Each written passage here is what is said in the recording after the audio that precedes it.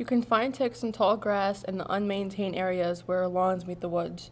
Forests are where the most amount of ticks live, so the closer the grass is to the woods, the more ticks can be found in it. Ticks can't fly. Direct contact is the only way they can get on humans and animals.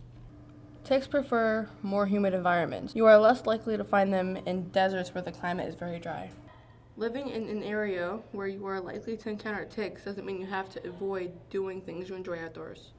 Just take precautions before you head outside. Tuck your pants into your socks. And your shirt into your pants. Wear light-colored clothing to make them easier to see. When you get back from a walk, make sure to do a thorough tick check. Animals need tick checks just as much as people. Make sure to give your pets tick checks after walks or when they come inside from spending time outdoors. For more helpful tips, go to www.dutchessny.gov//be tick free.